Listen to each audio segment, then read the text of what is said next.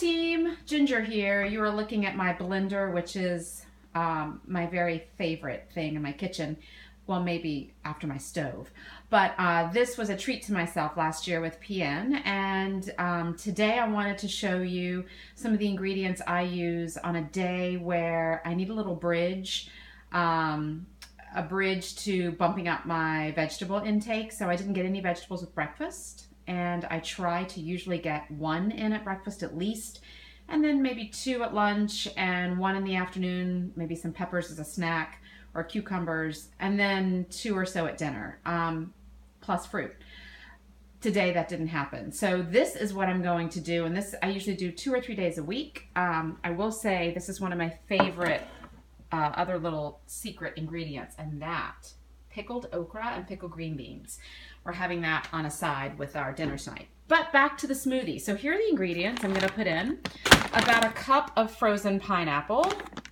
That adds the nice cold texture, icy texture. I'm going to put in, let's see, about one nice, let's keep going.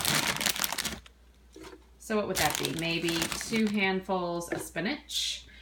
And then I'm going to throw in some baby carrots. I normally like to use peeled carrots, but I have not gotten any at the store right now. So I'm a little low. So we'll just throw in some baby carrots. I'll throw the bigger ones in because my kids don't like those. Cucumbers. All right. I love to throw in a little broccoli too, but I don't have any. So cucumbers are going in. So those are 3 vegetables right there. Some carrots, cucumbers, and spinach.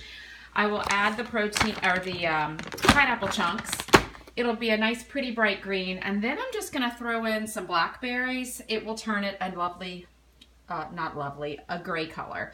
And then here is my favorite protein powder, which is ID Life. I love it because the ingredients are very, very minimal. It's just the cold processed whey protein with some chia seed and some whey peptides. It has dextrose, vanilla bean, stevia is what it's sweetened with. So that is my treat to myself. It mixes up really well in water and it's never gritty. So, all right, so here goes, and give it a try. I know one of my clients tried this and was skeptical and now calls it his mulch. So you might find that it's a great way to get 2 or 3 vegetables in for your day, and give me some feedback if you try it.